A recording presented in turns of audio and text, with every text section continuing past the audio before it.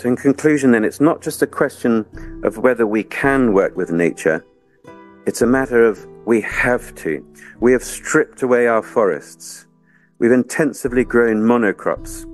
We've changed river courses and poured into them deadly chemicals which are going to echo through the coming generations. We've watched as jungle and grassland have turned to desert.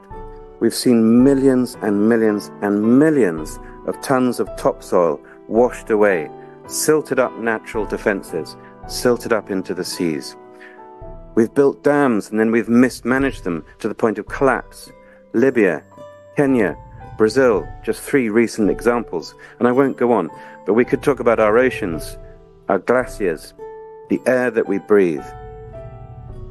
So humanitarians, just like the rest of the world, we can't dither or wring our hands in the face of such destruction, because we have no planet B either. And as I said last year at this event, I said to be a humanitarian now is to be an environmentalist. In fact, it's to be a climate chaos activist. It's not an optional extra.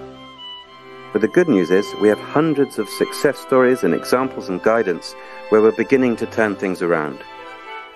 But we've all got to do more because we're on the wrong side of history when it comes to passing on to the next generation this fragile Earth.